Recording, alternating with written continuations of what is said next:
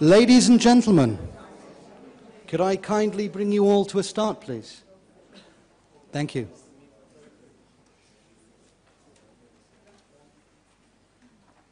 So, I'd like to start off by simply wishing you all good afternoon, or as they say here in Latvian, labdien.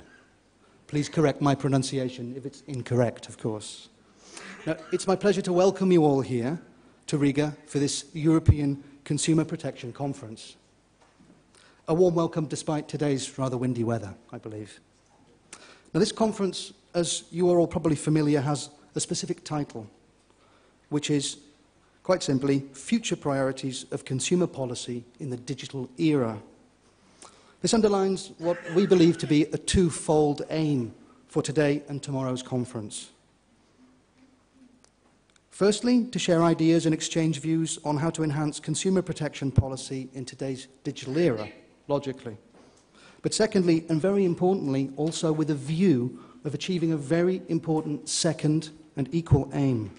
And that's producing some valuable and concrete outputs from today and tomorrow's sessions for the upcoming European Consumer Summit. Now, our conference programme has 6 main phases to help us achieve this dual aim together. This afternoon we have 2 of those phases. You can note them on the slide here. Our 3 keynote speakers will kick us off today. We have Minister Reizniece-Ozola, Latvia's Minister of Economic Affairs. We have Commissioner Jourová, the European Commissioner for Justice, Consumers and Gender Equality, and Professor Vaidere, a member of the European Parliament. Then, following our coffee break, we have this afternoon's panel discussion, Consumer Challenges in a Dynamic Environment. Now, both of these phases will offer all of you an important opportunity, I hope, which is the opportunity to pose your questions to our keynote speakers and your questions to our panels as well. And I'd already like to note to you that you should have found 2 very important tools on your chair, a pad of paper and a pen. And I'd invite you warmly to use those while you're following our speakers throughout today and tomorrow to note down your questions.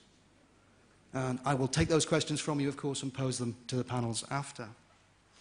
Now, after we've finished our proceedings with the keynote speakers and first panel discussion today, we'll then move on to what I'm sure you're all looking forward to after a busy days of conference, dinner. Now, our dinner is in a particular location this evening, just a few minutes across the road from the hotel. It's actually Latvia's National Railway History Museum. It'll give you an opportunity to obviously dialogue with each other and also, importantly, try out some local Latvian cuisine and music as well. Now, tomorrow kicks off relatively early in the morning with a panel discussion on priority setting in consumer policy. Then, following a coffee break, taking us through to the mid-morning and lunch, we have 3 parallel breakout sessions for you. The first deals with challenges for enforcing product safety in the digital era. The second, dealing with problematic consumer markets and the way forward, making more effective enforcement and redress. And finally, the third, consumer confidence and empowerment. Now, as with today's activities, these 2 phases will give you, again, further opportunities for you to pose you and your organization's views to our panels and speakers. We'll then all return back to the main room, where the chairs of these 3 parallel breakout sessions will then produce summaries for you of the key points from each session. So you're also able to catch the main outputs of the sessions that you weren't able to attend. Then, finally, we'll have some closing summary and remarks, and a light lunch to send you off well for your journeys home if you're travelling back to your home countries. So, to conclude my brief opening remarks, I'd like to reiterate 2 things. I think the success of this conference will be, on the one side, of course, in the hands of our speakers, but equally on the other side will be in the hands of all of you, the audience, and it'll be the interaction between you and our speakers and the questions and discussions that follow that will create the value from these 2 days. So, without further ado, I'd like to concede the floor to the Minister. Minister, the floor is yours.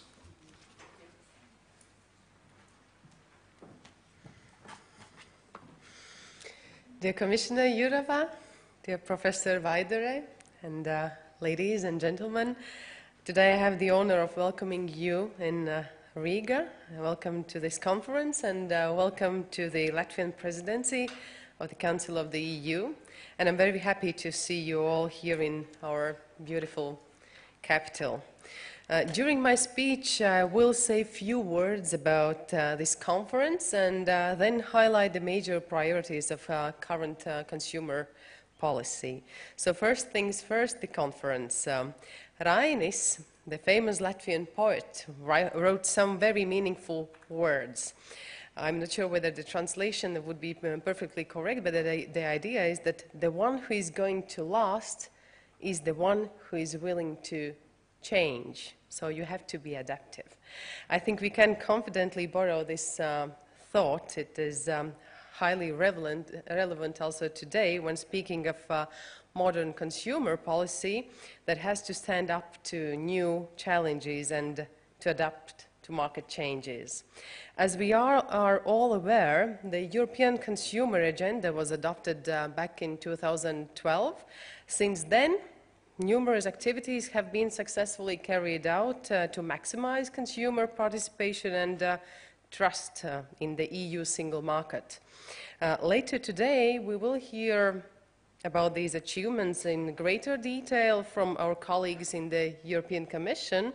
After all of this important work, we face a series of central, also crucial questions, and those are: what are the next steps? How can we help our consumers be better protected, more confident, and also smarter themselves? How can we ensure that the single market works for the benefit of consumers and protect them, and at the same time gives the simple and safe access to innovative goods and services, which is the task of the businesses? I strongly believe that now is the time to think further to shape the European Union's future consumer protection policy for years to come. I'm happy that we will be discussing these matters during this conference today and tomorrow. Now it's my great pleasure to also officially open the European Consumer Protection Conference under the title Future Priorities of Consumer Policy in the Digital Era. And I'm extremely proud to hold this conference, bringing together participants from all over the EU and also beyond, the EU institutions, the European Commission and European Parliament, as well as the European Economic and Social Committee, the OECD and other important stakeholders. Ladies and gentlemen, with the trust and confidence of over 500 million consumers at stake, defining consumer policy is an extremely responsible task, and therefore I'm happy to see this topic being so widely discussed in different forums across the EU, and I'm convinced that also our conference held here in Riga will provide us with a great opportunity to share the ideas and exchange views, and also to produce valuable contributions to the upcoming European Consumer Summit, as moderator has already mentioned. Now I'd like to touch upon general consumer priorities. Dear friends, all of us gathered here have at least two things in common. Firstly, we truly care about consumer protection, and secondly, we all are consumers and we want the single market to work for us. And Latvia sees three things that can help us with this and can help us to meet the challenges of consumer protection in the 21st century and make the single market simply work better. And those are the following. First, setting clear, fit-for-purpose rules for the digital age. Second, fostering complete enforcement of consumer protection rules. And third, creating deeper cooperation on all levels. So that I'd like now to expand on these seemingly simple things. First, Latvia has always believed that the well-functioning single market for consumers is the beating heart of the EU economy. With our daily lives becoming ever more digital, the single market should become easier and more accessible. However, we all know the single market still has significant room for improvement. The fast evolving digital age simply underlines this fact further and shows the weaknesses better. In practice, we are still facing problems like price discrimination, geo-blocking, safety of goods, and data security.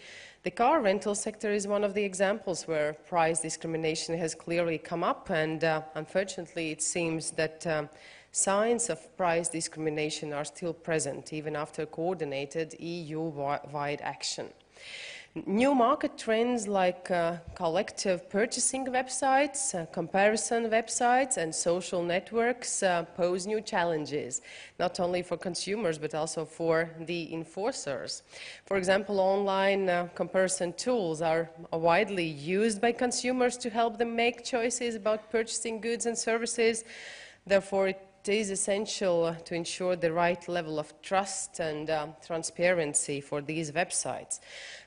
Recent monitoring activities carried out by the Latvian authorities and by my dear colleague Baiba Vītoliņa, who is the head of the Latvian Consumer Protection Rights Agency or Office, have uncovered issues with comparison websites, misleading price information, and products not being available for the advertised price. To tackle this, we have worked with businesses to ensure compliance with the rules of fair commercial practices. As a result, new and more effective guidelines for business have been approved. I know that colleagues from other member states are working on similar issues and initiatives, and recently the European Commission has carried out a study on comparison sites, and it is currently working on a set of principles to be respected by these websites and apps. EU law already protects consumer rights for online transactions, no confusing terms, no abusive marketing, a guaranteed right to cancel and return, a right to enjoy safe products. But there are still unfair practices out there that should and have to be tackled, like many of you, I'm sure. I am a mother of small children, and we all know very well how smart children are with the modern technology. In-app purchases, widely used in online and mobile games, are an important problem, and children can easily purchase items through online games and spend money without their parents' consent, and I'm glad that there is the EU-wide action to tackle this problem as well. I also have to mention product safety. Yes, there are strict rules already in place. Despite this, we find many unsafe products on the European market. Product-related injuries are also still a major problem. In general, the EU regulatory framework should enhance consumers' trust in the EU digital single market. Equally, it should enable each and every consumer to purchase goods and services everywhere in the EU as easily as if they were buying them in their own country. And this goal can only be achieved by ensuring clear, consistent, and uniform rules at EU level. In this spirit, we know that the EU is currently working on the simplification of existing and new legislation, together with the reduction of burdens through the REFIT program. As part of this essential process, important Council conclusions on the single market policy have been adopted during the Latvian Presidency. They call to examine how existing legislation can be made truly fit for the digital age. The Council conclusions also encourage using the digital single market package to address relevant and important issues such as geographical discrimination in the provision of goods and services for consumers, ensuring online consumer protection, copyright rules appropriate for the digital age, and adequate protection of personal data. Now to my second point only, fostering complete enforcement of consumer protection rights. Enforcement of consumer rights has already been identified as a key priority of past consumer strategies. In the EU consumer agenda, enforcement has been recognized as a major challenge and therefore forms one of the 4 pillars for action up to 2020, I'm sure we can all agree on one core principle. The value of effective consumer protection laws is negated without proper enforcement. In reality, such well-made but not well-enforced legislation will not help enhance consumers' daily lives. Consequently, it's clear that full enforcement and proper implementation of consumer protection legislation should be the main priority of our national governments as well. Here I think we have to very clearly acknowledge that political commitment is an essential starting point. I'm sure we all recognize how it facilitates effective enforcement at national and EU level. It raises consumer confidence, and confident consumer means real economic growth. Let's move now to my third and final point, creating deeper cooperation on all levels. Effective cooperation between consumer protection institutions forms an integral part of full enforcement. Only by uniting our forces and effectively cooperating can we prevent violation of consumer rights in cross-border shopping. Stronger rules on cooperation between member states' consumer protection institutions are necessary to protect consumers when shopping cross-border. For almost a decade, the Consumer Protection Cooperation, or CPC, regulation has been a good tool for safeguard consumers' collective interests across the EU borders. And today, however, the proportion of cross-border sales is growing. In parallel, we see that consumer protection institutions are struggling to deal with traders outside their jurisdiction in other member states and especially outside the EU. Consumers should be able to rely on consumer protection institutions to deal with any business not compliant with the EU legislation, but if you want our institutions to do so, I'm sure we all agree they need the right tools. One clear example is the means to tackle websites violating consumer protection rules, especially those using domains registered outside the EU. Therefore, I'm delighted to see this among the Commission's stated priorities and look forward to the revision of the CPC regulation. During this important revision, I also urge the Commission to be as ambitious as possible with its new proposal. I would also like to take this opportunity to praise important national and EU-level cooperation seen not only between public authorities but also consumer organizations. It is a great pleasure to have representatives from the European Consumer Organization, the BEOC, and national consumer organizations participating in this conference. The work undertaken by BEOC and national consumer organizations in the field of consumer protection is highly appreciated and really very important. I would especially like to emphasize our successful cooperation with Latvia's national consumer organization, the Consumer Interest Protection Association, during the introduction of the euro last year. In the future, we also plan to further successfully cooperate with them, for example, in introducing an alternative dispute resolution system.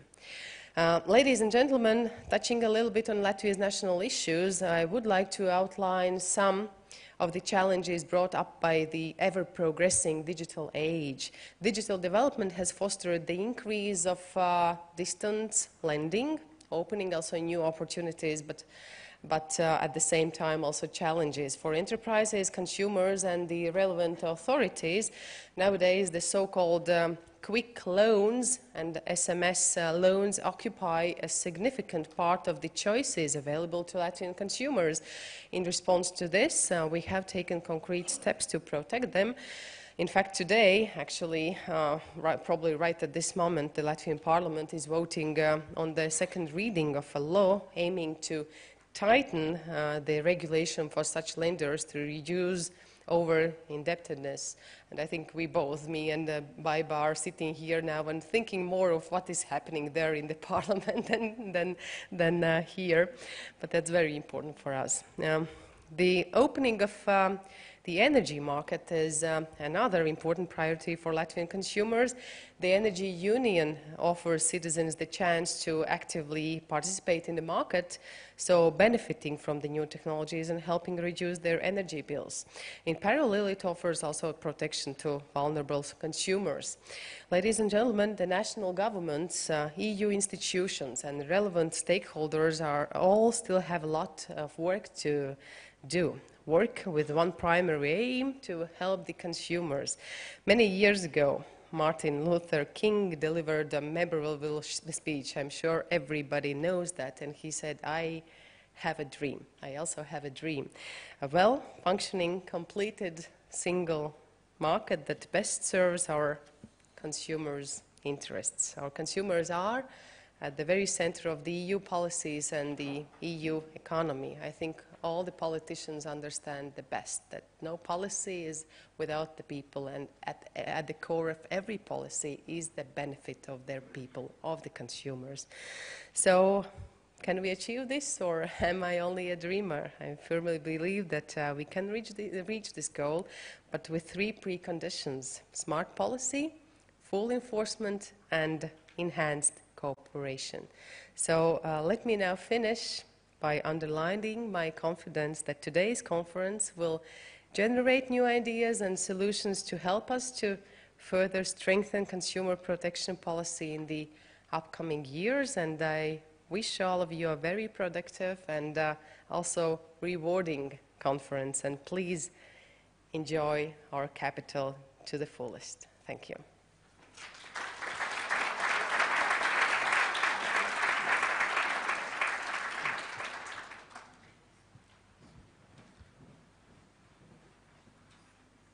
So, thank you, Minister, for a very, I'm sure we can all agree, informative speech.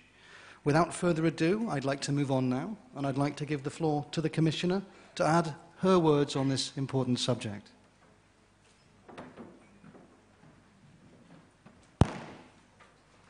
Excellencies, ladies and gentlemen, I would like to thank the Latvian Presidency for inviting me to this very topical conference on consumer policy in the digital era.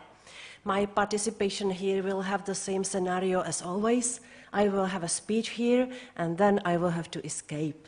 So I will be, as always, deprived of the most fascinating part of all the conferences, which are the discussions which will deliver new ideas, new inspirations, new ways of tackling things.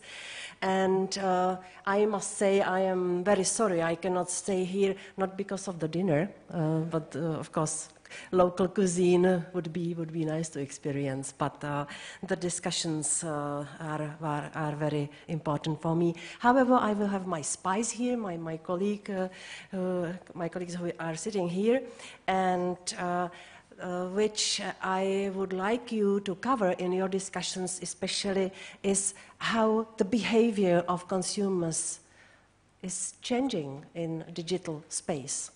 Because it is. Life is more and more shifting to digital sphere, and people start to behave differently. And especially, I must say, I think a lot about share economy and about all the consumer-to-consumer actions, which are growing. I saw some number by 25% between year 13 and 14. And so this is a real strong trend, and I can tell you I am pushed quite a lot to start legislating these consumer-to-consumer relations, crowdfunding or provision of facilities for holidays, I don't know, many other things which have the start at the social network and in a website advertisement.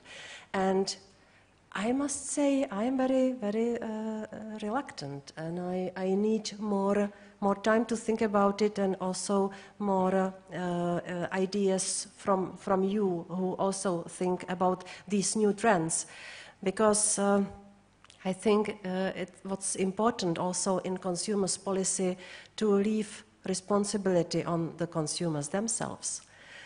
So when speaking about the crowdfunding, for instance, I think that one should think over whether to finance something and one should think over the risks which he or she, I am Commissioner for Gender also, so also she must consider very seriously before going to pay. And what I want to say, the legislation cannot solve everything. We cannot protect any 100%. People should be responsible themselves as well. So this is just my wish for you to tackle also with these things and these new trends. But speaking about consumer policy in digital era, let me start by asking you, are you all experienced online cross-border shoppers? If you are, then my congratulations. You set an example for the 85% of European citizens who still avoid cross-border online shopping for a number of good reasons. One of these reasons is a lack of trust when shopping across border. It is therefore one of my priorities to promote an open market where every consumer will feel as confident shopping online from other EU countries as they are from domestic websites to find the best deals. And here I must quote Madam Minister, who said, confident consumer means economic growth. And I fully agree. This is our main idea. In a more and more digital society, it is only natural that the digital single market, as a key priority, it offers huge opportunities for consumers and for businesses, and it can help get our economy on the path of growth. Under the political leadership of Vice President Ansip, the Commission will on the 6th May adopt the digital single market package to address various obstacles that still remain. One of them is a patchwork of national contract and consumer laws. Another one is a regime of modern and unified data protection rules. I will push forward both of these. Every day, European consumers miss out on opportunities offered by the digital single market. Over the past 12 months, for example, 10% of consumers used to cross-border online shopping were turned down from buying goods from a foreign trader. Another 8% experienced geo-blocking. And the list of problems goes on. We only have minimum EU rules in place regarding conformity and guarantees on tangible goods. And we have no EU rules at all covering faulty digital products. In a move to protect their own citizens, some member states have already started drafting their own set of national rules to tackle the issue of faulty digital products. This is understandable, but we should avoid further fragmentation and instead address this issue at European level for the benefit of all citizens in the rapidly changing digital environment. At the same time, businesses also face difficulties when selling cross-border. Only 7% of SMEs in the EU currently engaged in cross-border sales. This means less products and competing offers for consumers. EU consumers could save billions of euro each year if they could choose from a full range of EU goods and services when shopping online.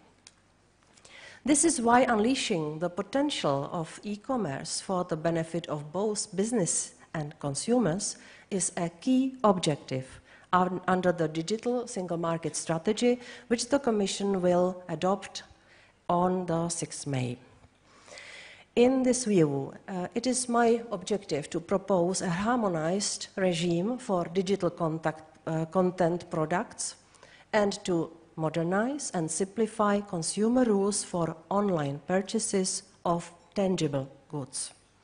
We are considering a targeted approach with the aim of filling in the gaps in consumer protection and removing legal fragmentation. It means, in fact, removing the borders, because we are working on the digital single market, not only on digital market. We want to make sure that coherent and clear rules across the EU make a real change in our citizens' daily lives, be it in their experience as entrepreneurs or consumers. But any legal framework for consumer protection cannot work if we do not ensure that it is properly enforced on the ground. The online dispute resolution platform, which should be up and running in 2016, will help consumers and traders settle their online contractual disputes much faster and at a lower cost than through courts. We will also continue to carry out EU-wide screening of websites together with the Member States' consumer authorities. These joint actions, called sweeps, help to detect fraudulent practices on e-commerce websites and bring problematic websites in line with our existing legislation. Furthermore, in recent years, we have focused on improving the reliability and transparency of comparison websites, which consumers increasingly rely upon to shop for best deals. These are all very powerful tools. Things are changing fast. Nowadays, consumers are increasingly expected to be more than mere users of the digital market. If they want to fully benefit from e-commerce and online market services, consumers have to become experienced users with proper digital skills. Therefore, we will soon start supporting Member States to develop training courses for consumers, to boost digital education and empower consumers to make full use of their rights in the digital market. Another key element of the digital single market is the data protection reform. Robust data protection rules will restore citizens' trust in the market and will create a level playing field for all companies offering goods or services to Europeans. I am very grateful for the leadership shown by the Latvian presidency to advance the data protection reform, which both individuals and businesses are impatiently waiting for. We are aiming for agreement in the Justice Council in June, and we will then immediately start the trilogues with the European Parliament in order to finalize it by the end of 2015, so by the end of this year. This has been called for by the heads of states of the European Union, and this is also an enabler and an important basis for the digital single market. I had a very good discussion on the data protection reform and this regulation and the procedure with the Minister Reizniece, and I have a very positive feeling that the Latvians are really going for it, and they want to push things forward so that we have this adopted during this year. To conclude, let us not forget that European consumers generate about 57% of our GDP. They are the ones who keep our economy ticking.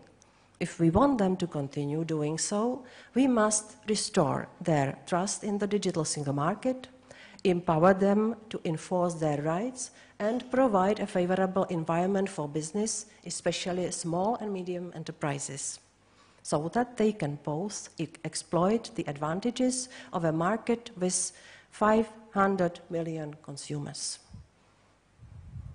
500 million consumers, including my grandson. This is what Europe has. So, yeah, also children are consumers, so let's not forget about them. Legal certainty and simple and clear rules are key here. I call on you all to embrace this opportunity and to work together towards a solid consumer protection legal framework. And I look forward to listening to your views on this wide and complex challenge. And I hope to have the report from my colleagues about all the conclusions you make over this conference. Thank you very much for your patient attention.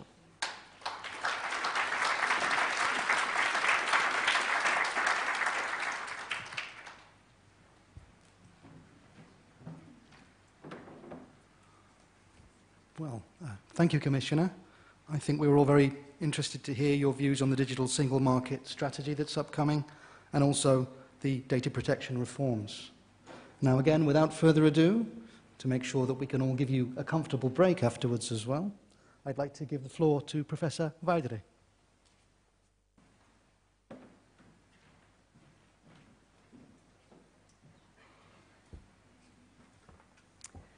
Your Excellencies, Ms. Commissioner, Minister, and of course, ladies and gentlemen, I'm very happy to be a part of this conference and a part of Latvia. Country which holds right now the presidency, and everybody in European Union, European Parliament says we do well. So, you know, I love my country very much. I'm very proud to be Latvian, and I love very much my very beautiful Latvian language. So, and that's why I decided to speak in Latvian, if you allow me. Otherwise, you will come home and you will be not listening how beautiful my language is. Now I give you a few minutes to reorganize the earphones and so on. I think probably my presentation will be a little bit practical to those who probably didn't understand the first two. Otherwise, I ask myself what else I can tell after these two excellent presentations. But I will try. It's a hard task, but I will try. I hope that you have put on your headphones and I can move to the Latvian language. My dear ladies and gentlemen, since 1993, when the creation of the EU single market was started, conditions are being implemented to ensure that the movement of people, goods, services and money would be as free as within the territory of one country. The possibility to live, work, learn, buy and do business in other EU countries today is just natural to us. Also, if we speak about the single market, a common consumer protection policy is of significance because this policy has to ensure uniform rights for all EU consumers. Though the EU single market is believed to be one of the greatest achievements, its creation is not yet over. ICT technologies and digital economy create new challenges.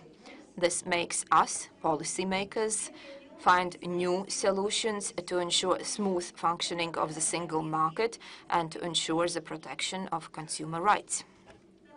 Thus, I'm really honored to address you together with the Honorable Minister and the Commissioner with regards to the future priorities of consumer policy in digital era. Eurostat data shows that we are very active users of Internet. The last surveys show that 75% of all the people surveyed in the age group from the 16 to 74 years of age.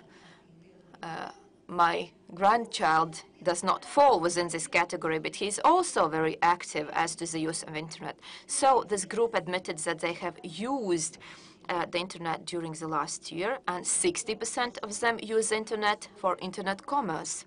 So 1 in 2 Europeans buy goods and services online, and 1 in 7 purchases goods and services from Internet stores in other countries.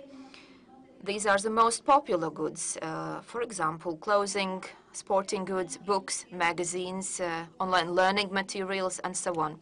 Great Britain is the leading country here, as 82% 2% of the internet users buys online.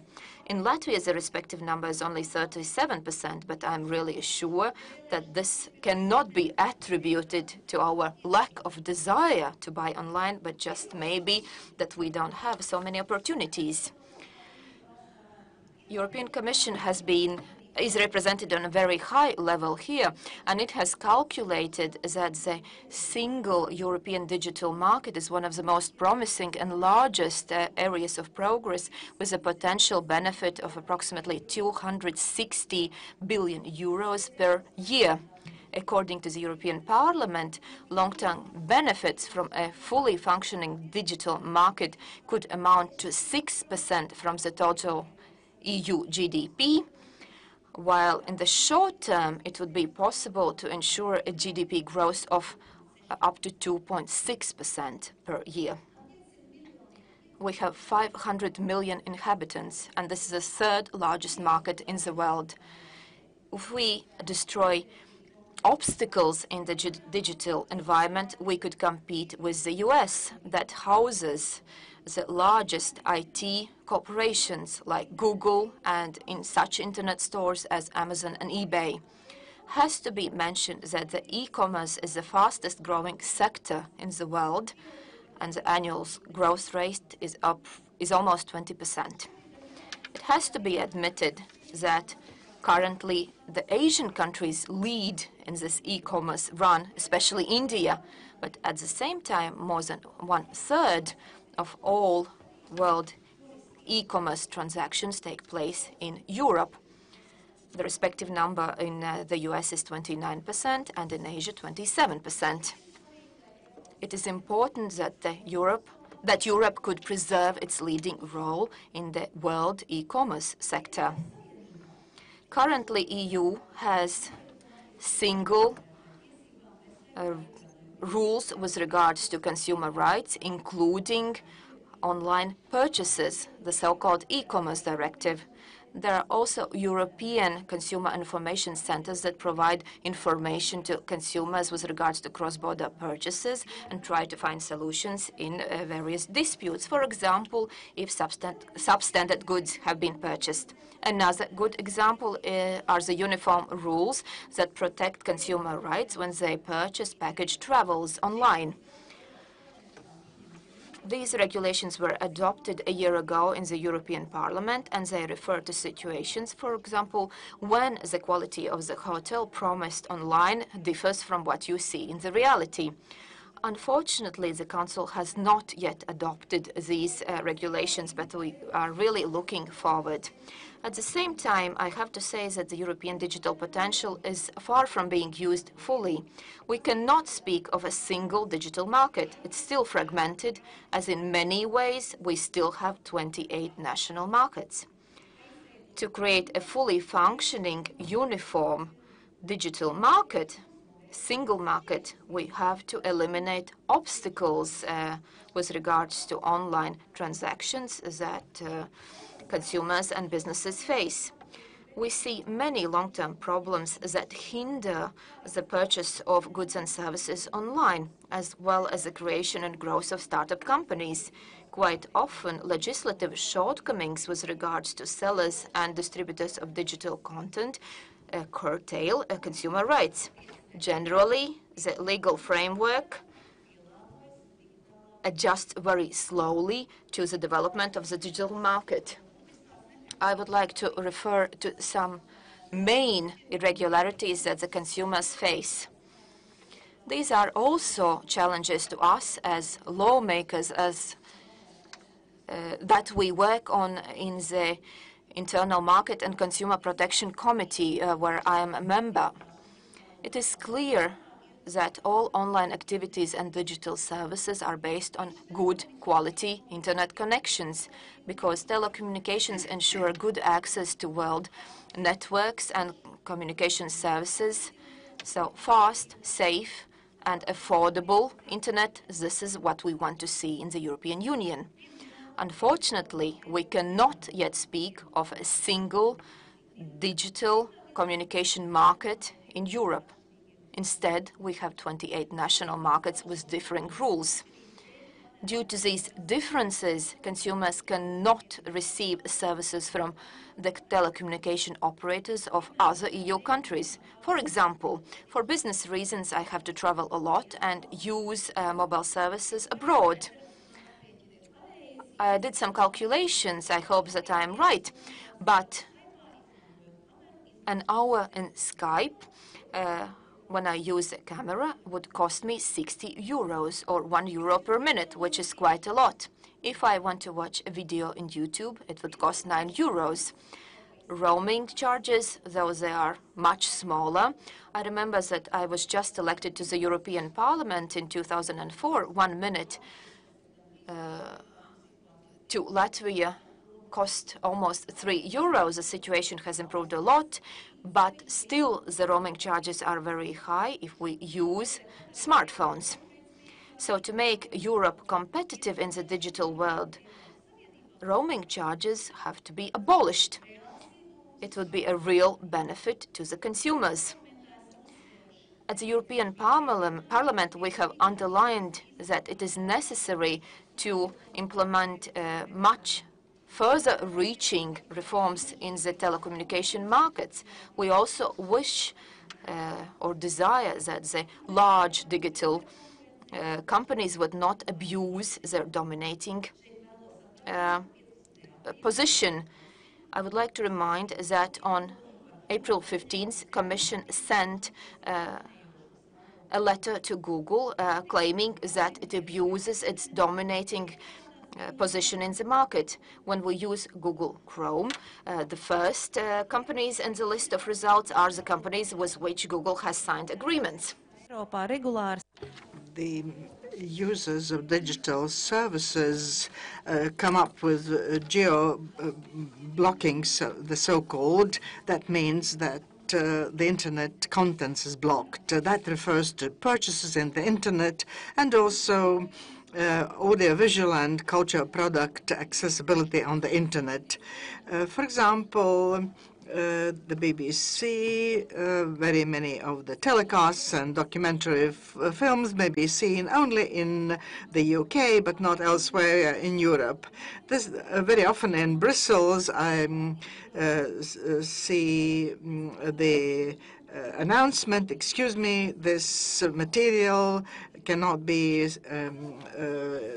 disseminated in the country where you are. That refers to YouTube, and you may have come up with the problem that there's a company who does not deliver the purchase that you have made, and I understand that very often the consumer finds out about the failure only in the very last step when all the information has been already entered. And very often they even deny the use of your credit card because it has been issued by another country. That is in spite of the euro payment zone that exists already for 5 years. We have experienced such cases, which means that for the consumers that is lost time and also lost profit. I understand my daughter bought some boots online. At first, she tried to talk to an acquaintance in Brussels. No, in Brussels it was not possible to deliver them. It was possible to deliver to Germany, to a hotel, and then finally, when I was there myself, we finally got the goods, but that should not be the way it is. In the European Parliament, we have stressed the necessity to change the copyright rules, and also Günther Oettinger stressed when he talked to the deputies that by autumn there'll be a draft law for the harmonization of copyright rules so that we do away with unnecessary restrictions, and also seeing to the fact that these services should be equally accessible to all the EU member states. When we do purchases online, and the same as in the shops, we need to speak about the purchase safety, and this draft has not been supported as yet. I hope that Latvian presidency will be able to find a compromise, and we shall live to see the day when this law becomes effective, so that the consumer law works for the consumer's safety. And when I've talked to the people in the ministries, I was not really convinced by any of the arguments why this regulation should not be adopted. One of the main obstacles for consumers is that the member states do not enforce the legislation that has been agreed upon in Brussels. We need to have harmonization there so that we have it on an equal footing in all the member states.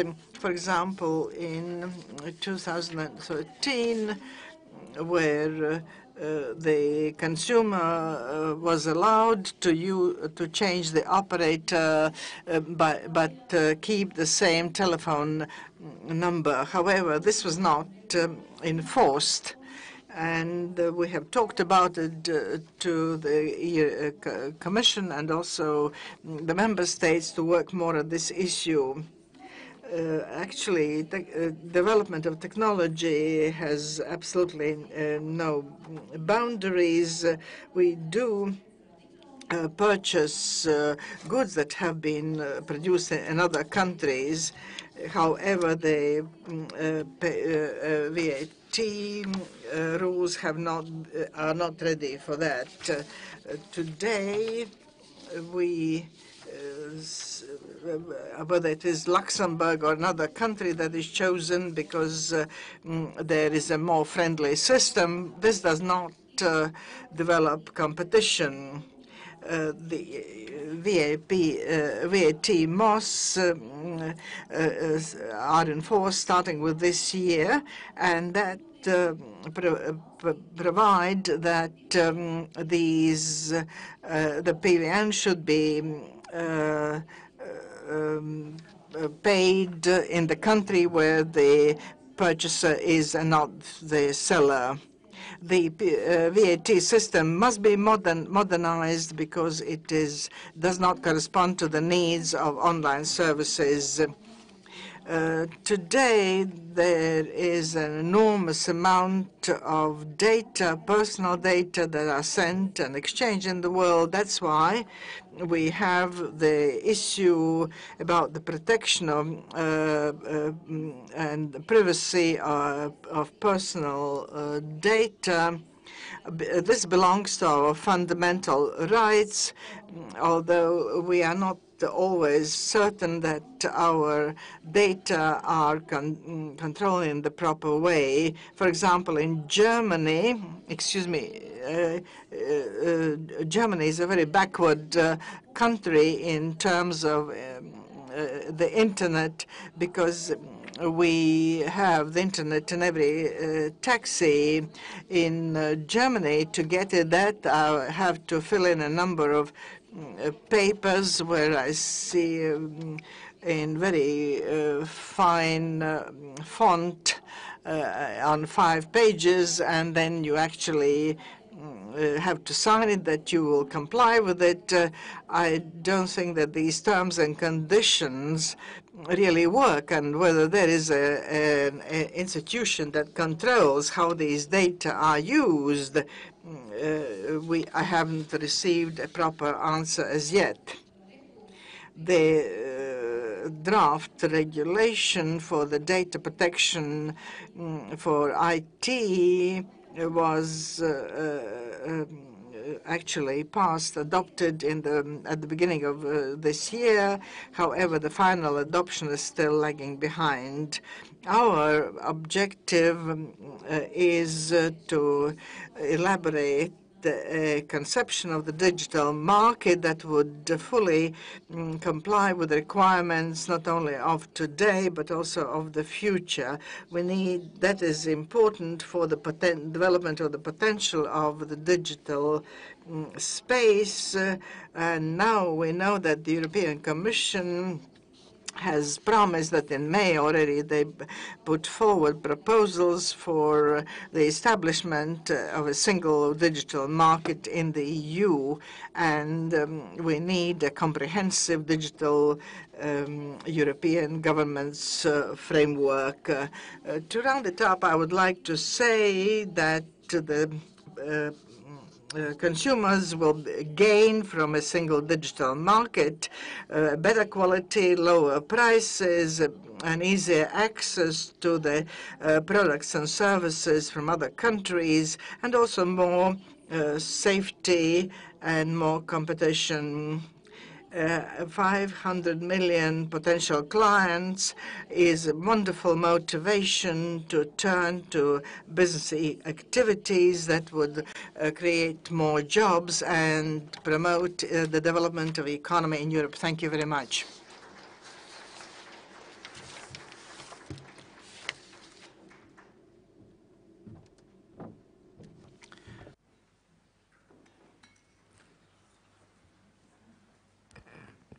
And again, thank you very much, Professor Vaidere, for your words. I'd like to add at this point that I too agree that Latvian is indeed a beautiful language. And I'm sorry I had to listen to you in interpretation. I lost the poetry and music of what you were saying a little there. Okay.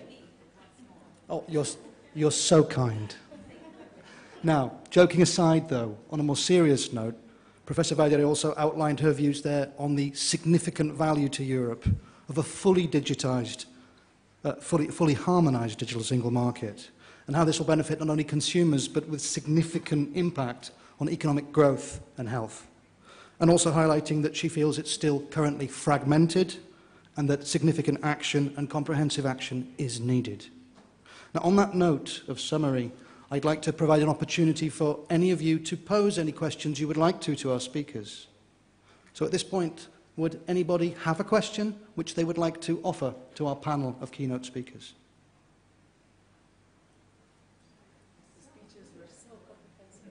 Indeed, the Minister is indeed perhaps correct that the speeches were so comprehensive that no questions are indeed necessary.